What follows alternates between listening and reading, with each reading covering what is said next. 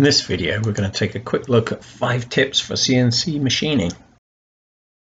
Number 1, keep the workplace clean. So the important thing here is to keep the workspace, the area where you're actually doing the machining, free from swarf, from dust, from wood chips, so that you can set everything up and make sure you got nothing that's offsetting or putting off your setup. Number 2 is to use a datum.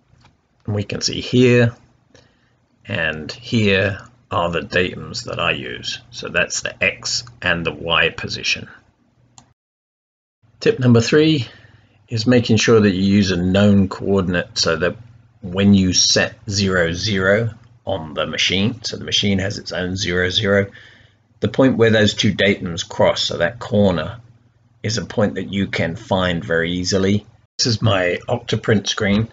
And you can see right here, I can home X and Y. Then I can move it to that known datum. That's the two sides. The X is 60.425 up, and the Y is 78.625. Then I set X and Y 0 right there. And I can always get that position once I set it. I can always get that position with that button there. And number 4 is using a touch plate. I always use a touch plate so that I can have the Z axis at a known height, and in this case I'm actually doing it from the surface of the table. Of course I know the thickness of that touch plate. This is perfect if you have to do a tool change. You can quickly change over the tool and then set the height, and you're back at a known height. Obviously I'm doing this from the table height at the moment, but a lot of times I'll do it from the part thickness. So I'll have the part in there, put this on top of the part, and then I know where the top of the part is. I would use this particular setup if I wanted to cut right through the part, so I'm going all the way down to the bottom, down to the spoil board.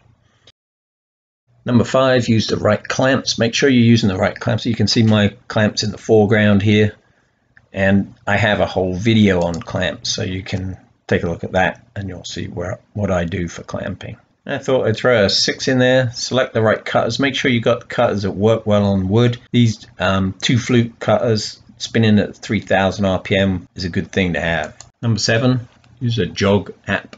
I call it a jog app. Mine is Auto Remote, and it allows me to jog the head, the router around while I'm holding my phone. I use this from my phone. Obviously it's a phone app, so I can home the part. I can move left, right, different amounts, and it all works out well. And of course I couldn't stop at 5, so 8 is to know your limits. Make sure that you understand what the machine can do, and don't try and push it too hard, because that can cause you some serious grief. Number 9 is a reasonable expectation of accuracy. Nothing is perfectly accurate. You will get some good repeatability, and you will be able to make things fairly accurately, but don't expect them to be perfect. And then number 10, do some test cutting. You can use a piece of foam, you can use a piece of scrap wood, and you can cut some things up just to see how it works. You can certainly, if you're practicing with some tool paths, do it first on a test cut and see how it works. Remember, the whole point of the CNC is it's repeatable, so you can do it multiple times. You can do it once on a rough piece. If that works out, you can certainly do it on the final piece. So I hope you've enjoyed this.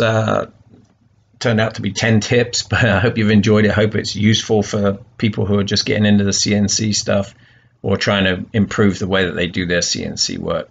Leave me a comment below and let me know if it's something that you enjoyed, and I'll be more than happy to make some others. Thanks.